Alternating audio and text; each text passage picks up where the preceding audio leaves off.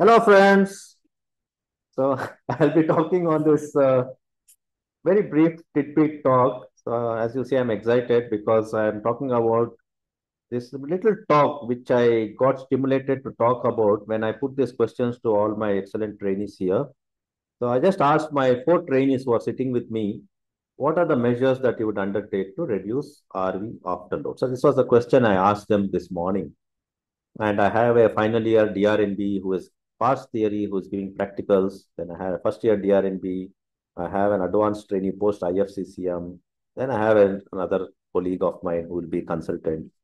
So, so when I asked them that, so what intrigued me is a varying answer. The first year DRNB just threw in some random drugs like nitric oxide and so on and so forth. So, and another gentleman just could not answer. So, the final year DRNB also I saw it was not very well organized. So, I thought these are the simple questions we ask in exams, and we would have to have clarity how we approach. I tell all of the trainees to start as a broad based answering. So, how would you answer these questions when, and this is something we see day in and day out in our ICU. So, I just thought I'll cover this. So when we ask this question, how do we reduce RV afterload? We have to categorize them into three important components.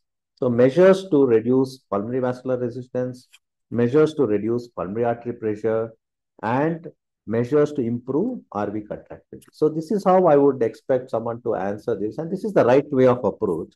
And what are the modalities that we have to reduce PVR? We have categories of drugs. So at an advanced level trainee, or as a consultant, I would want to have anyone to have clarity how you categorize the drug. So we have to categorize it into at least five categories. Inhaled nitric oxide is one of the components we use to reduce pulmonary vascular resistance. And all these are potent pulmonary vasodilators and helps in reducing the pulmonary vascular resistance. Then you have this prostacyclin, like ipoprostenol, iloprost, or treprostinol. So these are the ones which again act as vasodilators, pulmonary vasodilators, thereby reducing pulmonary vascular resistance. Then you have phosphodiesterase 5 inhibitors. So these are all different classes of drugs. And phosphodiesterase inhibitors, they tend to increase the cGMP levels and causes pulmonary vasodilation. And sildenafil and tadalafil is the third group of drugs that helps in reducing pulmonary vascular resistance. And the fourth one are the endothelin receptors. So I would expect all our intensive care colleagues to know this categorization of the drugs that are there in the armamentarium to reduce pulmonary vascular resistance.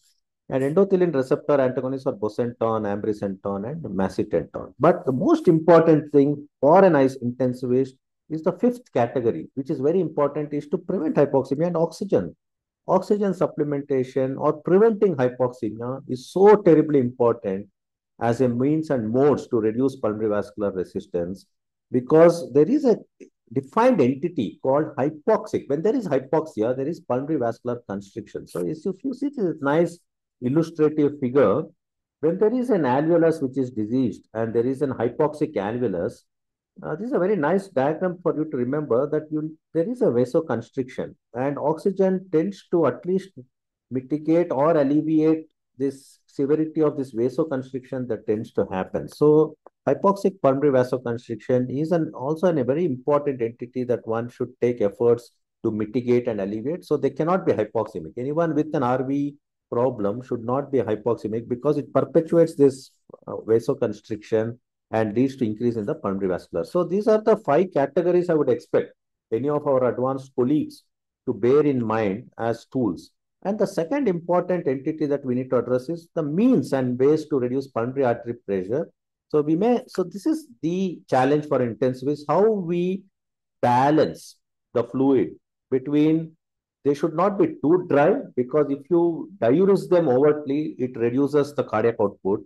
And if you give too much volume, it increases preload. So RV, as we know, it is very much volume dependent, but doesn't mean that they need more volume. They just have to be euvolumic.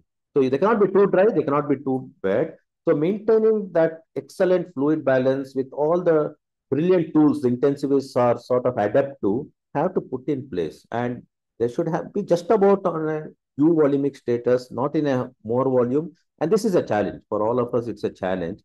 Most important, as an intensivist, I would want you to tell me that you have to prevent PEEP. PEEP is not good for RV because PEEP increases the RV afterload, and we have to avoid PEEP because if you give more PEEP, there is increase in the intrathoracic pressure and it worsens RV afterload. So this is something I want all my intensive care colleagues to know, that PEEP is not good for RV. And this is what happens in ARDS. In ARDS, it is shown that RV failure is what increases the morbidity, and it prevents us from weaning these patients from the ventilator. And this is something which we have to avoid. And protective lung ventilation. So low tidal volume and permissive. I have used the word permissive hypercapnia, but studies have very clearly shown that we cannot maintain CO2 more than 60, because more than 60, your RV dysfunction tends to worsen. And they have put after 48, your clock starts ticking. So now gone are the days where we say that you can maintain high CO2 with normal pH even in a patients like ARDS where there is RV strain. So PCO2 has to be less. So protective lung ventilation goes a long way in sort of reducing the PA pressures. And the most important component I would expect our colleagues to bear in mind is if someone has a pulmonary embolism, that needs to be treated. So either with thrombectomy or thrombolysis or with anticoagulation, because that also, so treating the underlying cause also becomes an important aspect in reducing RV afterload. So these are the at least the three major divisions that you would have to look at. And how do we improve RV function? So obviously we have inotropes. So dobutamine is something that can be used. And if you look at this table, so you see that it increases cardiac index, and it has no effect on increasing the pulmonary vascular resistance. But more than up to 10 microgram is found to be safe. If it is more than 10 micrograms per kg per minute, it is shown to increase the pulmonary vascular resistance, and it can cause up to 10 micrograms is reasonably safe to improve the RV function and reduce that RV afterload.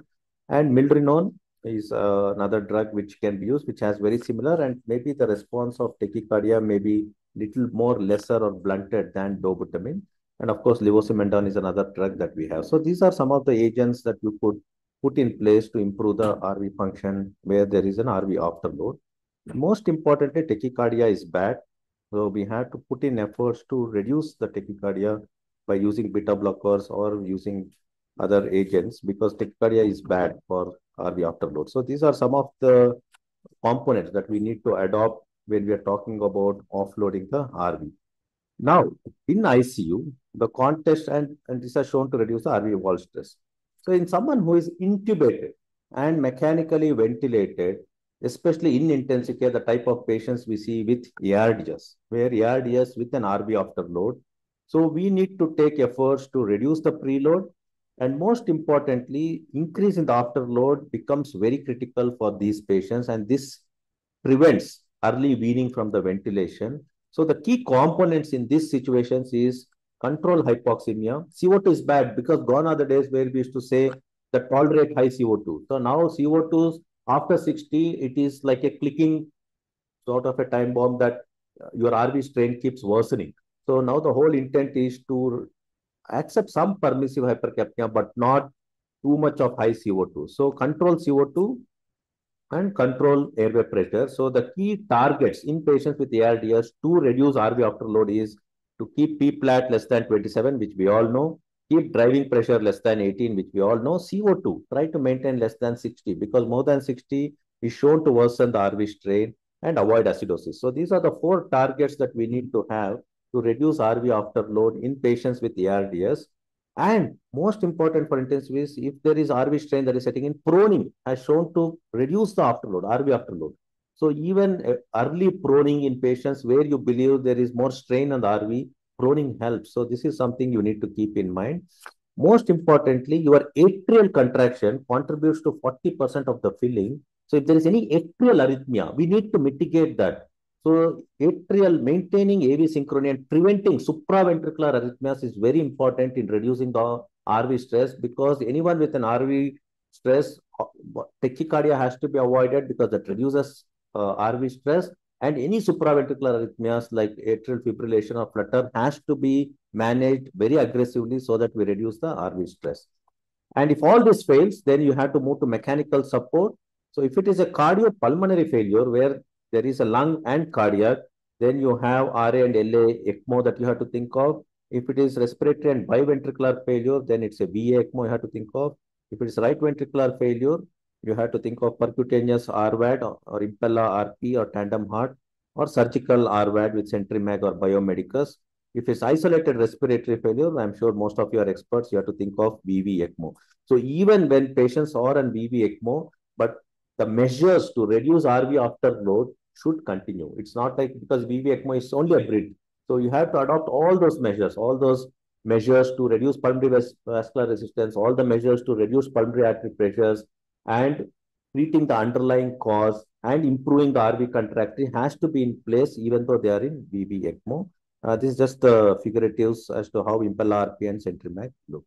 So thank you, friends. That's about just I wanted to give a gist on this for all our trainees because when we ask this in exam, we need to have an absolute clarity as to what are the components that we need to put in place to reduce the RV afterload. So I request all of you to submit your valuable work to a Journal of Acute Care. And of course, you can visit my website to react to this lecture. Thank you. Thank you, one and all.